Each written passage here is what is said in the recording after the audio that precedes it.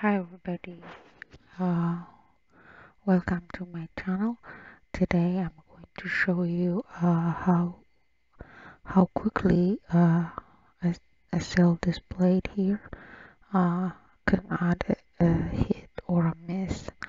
Let's say if you have some data, as you guys can see here, if you want to see if this is a hit or a miss, which is like if they are equal or greater than or equals to. It depends how you'd like to see it. Uh, I'll show you a quick formula how to do that. Okay, so let's say, let's take a look at this scenario. You have an a number, and then in B you have another number. So let's say if you have a data like this, and then you want to identify uh, equal numbers. Okay, let's say right here they are equal. Okay, and then somewhere right here this is equal, this is equal. So instead of counting, you can create a formula that define for you unequal numbers. That's another way to look at it. So, and then you can say if it is equal, it's a hit. You know, if it is not, it's a miss. Okay, let's start the first formula. Let's formula always start with equal sign. If open parentheses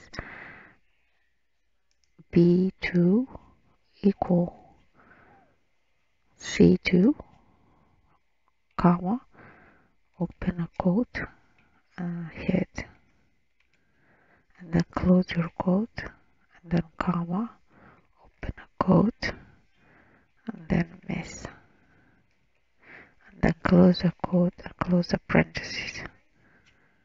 Okay, so this is a miss, which means B and C, these two rows to those cells are not equal. You can drop down, and then you can see it's telling you it's a hit or a miss. A hit, okay, a miss. This way, let's say you can put like a filter in here and say how many hits I have. You can filter it that way, and then that will tell you I have 9 hits in here. Okay, that's another one way to look at it. Or you can change equal sign to uh, greater than, and then pretty much the same formula, and then drop down, and then anything greater than it will be hit, anything less than it will show miss. Again, you also can change this to a less than. Okay, anything less than to B, which is in column B2, it will show a hit, and greater than will show miss. Okay, and also if you like, you can add an equal sign, which is less than or equals to, and you can do it that way. Then double click, anything less than or equals to show you miss and hit, and vice versa. You can change this to greater than equals to. Okay, and then you can do it this way. This is one way to do it for numbers, and also you can do it for name, the same thing. The only thing in names you really cannot say greater than or equals to. The only thing you can do is if it is equal to, write if, one more time, let's type the formula, I2 equals to J2 comma open hit close another comma miss, and then close the parentheses. Okay, so here if they are the same name, you will hit if you are like in sales and you have a territory, this will come handy.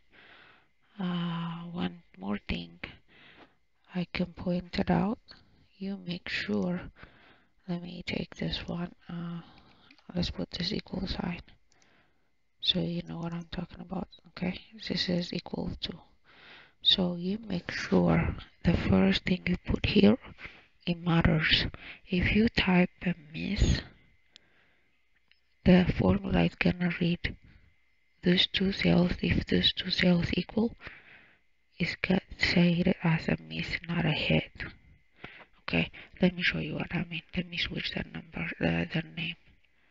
Change this to miss, and then change this to hit.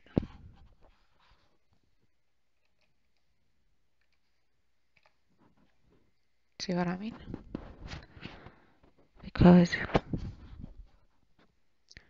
you're telling the formula if these two are equal, tell it as a miss, and if it is not, as a hit. So now all your equal numbers will say miss, and then all the other one not equal number shows a hit. So what you type here, it matters. Just FYI, I learned that in the hard way. Alright guys, that's all I have for today. As always, thank you. Appreciate for your comment. I get some of them on Facebook too.